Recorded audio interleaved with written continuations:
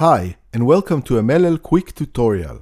Over the next couple of minutes, we are going to show you how to create bibliographies in Mellel and give you a quick taste of the power of Mellel. Mellel is a very powerful Mac word processor directed at people who are serious about their writing. It's especially suited for writing academic papers with lots of citations and bibliographies. Working with bibliographies in Mellel involves using another application, a reference manager. The reference manager handles managing your references, formatting citations and bibliographies, and lets Mellel do what it does best: edit and format your manuscript. Here we'll use Bookends, an excellent reference manager which works extremely well with Mellel. You can also purchase Bookends in a bundle with Mellel at a reduced price. Inserting a citation into Mellel is simple. Find the relevant reference in Bookends and drag it over the Mellel window. You can also press Command Y to insert a citation at the insertion point. The end result is the same. If you want your citation to be placed in a footnote, simply insert a footnote in Mellel and then drag the citation from Bookends into the footnote in your Mellel document. Citations are highlighted in the text for your editing convenience. This highlighting will not be displayed when you print or export the document to PDF, and you can also turn it off in the show options.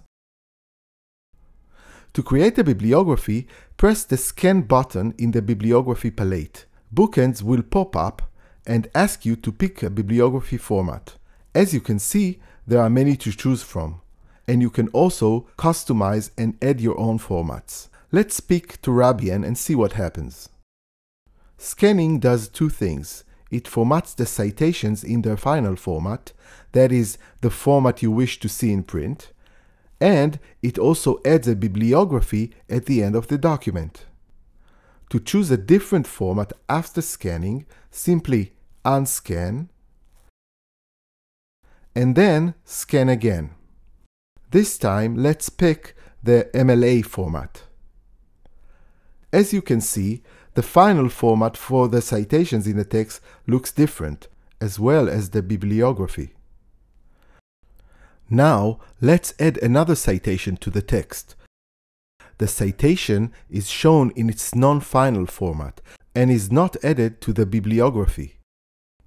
To correct that, click the Scan button again. The citation will take its final format and the bibliography will be updated.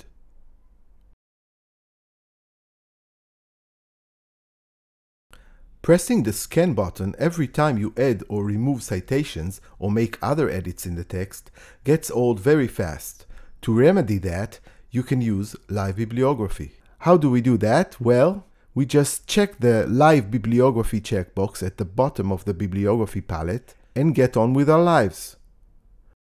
As we add citations, the citations are automatically formatted to the final format, and the bibliography is updated instantly. That's it for this quick Mellel tutorial. Thanks for watching, and we'll see you next time.